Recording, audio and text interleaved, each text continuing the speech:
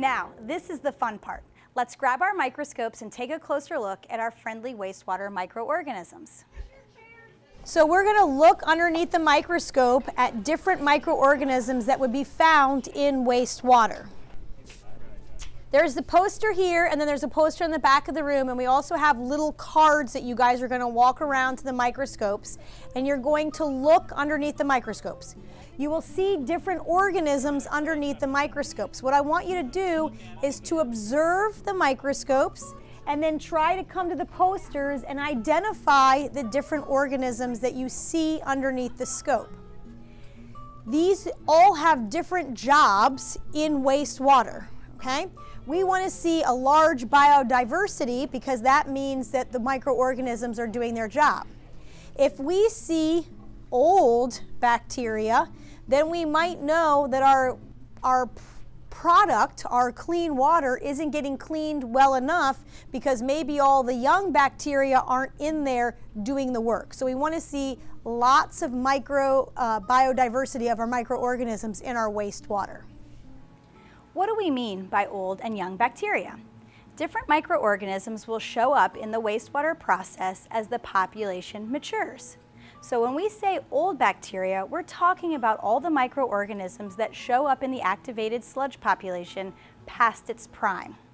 These microorganisms may not clean the water as much as they are indicators to us how our process is running.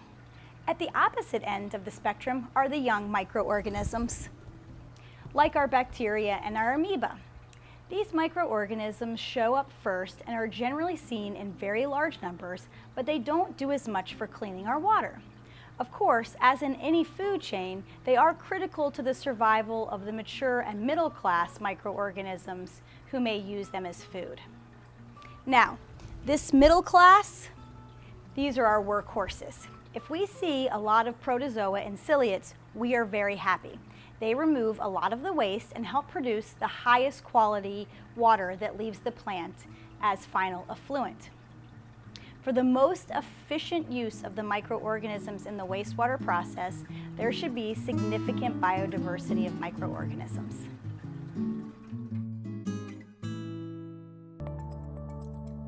Imagine a world without trees, a world without insects, a world without flowers, without fish, mammals, or mushrooms. Imagine a world with almost no biodiversity. Biodiversity refers to the variety of life on Earth, or in a specific ecosystem. Ecosystems with high biodiversity have many different plants and animals and can better overcome disease, weather-related disasters, and human impacts than ecosystems with low biodiversity. Humans are constantly impacting biodiversity. When we litter, over-fertilize our lawns, introduce non-native species, and cut down trees, we have a direct impact on biodiversity.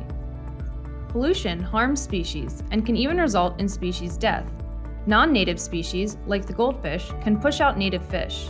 And the destruction of habitat means plants and animals can no longer thrive, throwing the entire ecosystem out of balance. But you can have a positive impact on biodiversity too. By not littering and participating in trash cleanups, you can keep natural spaces clean and safe for native species. Planting native trees and other plants provides habitat, and invasive plant cleanups can keep species from taking over. Thanks for doing what you can to help keep our world biodiverse.